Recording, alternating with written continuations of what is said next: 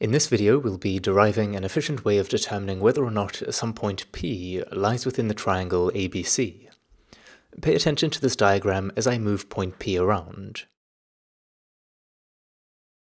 As you can see, the blue line represents a vector pointing from A to B, while the red line is a vector pointing from A to C.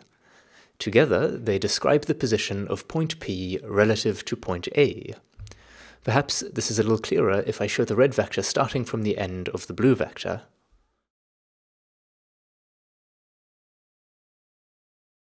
Now, the length of the blue vector is controlled by a weight variable called W1, and the length of the red vector is controlled by W2. When both of these values are 0, that means that point P is at A.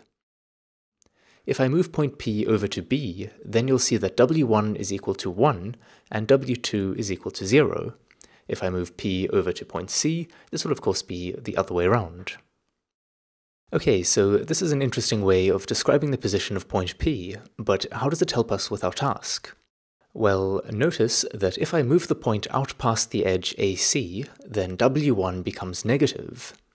If I move the point out the other side, then W2 becomes negative. And if I move the point out past edge BC, then W1 plus W2 will add up to be greater than 1. So, if we can figure out the values for W1 and W2, we have a very easy way of determining whether or not P is inside the triangle. Let's write an equation for the coordinates of point P. So we can say P is equal to A plus W1 multiplied by B minus A plus W2 multiplied by C minus A. So this is just a mathematical representation of what we saw in the diagram. I'm now going to write this equation out again twice, once for the x-axis and once for the y-axis.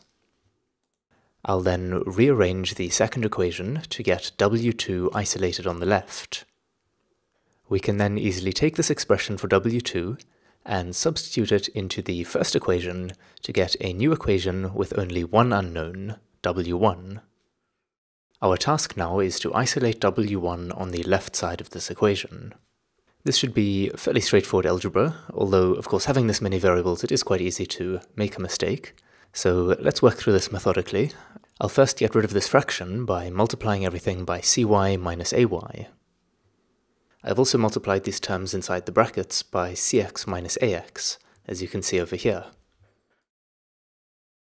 I'll then transfer the terms involving w1 over onto the left-hand side, and take this px term and put that on the right-hand side.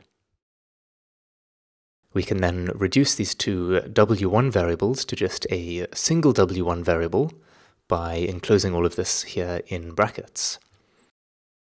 To complete our task of isolating w1, we can now just divide through by this bit highlighted in red. We can now of course substitute this expression for w1 into our equation for w2 to be able to find the value of w2 as well. With these two equations, we can now say that point P is inside the triangle if W1 is greater than or equal to 0, and W2 is also greater than or equal to 0, and W1 plus W2 is less than or equal to 1. Alright, that is everything for this video. Cheers!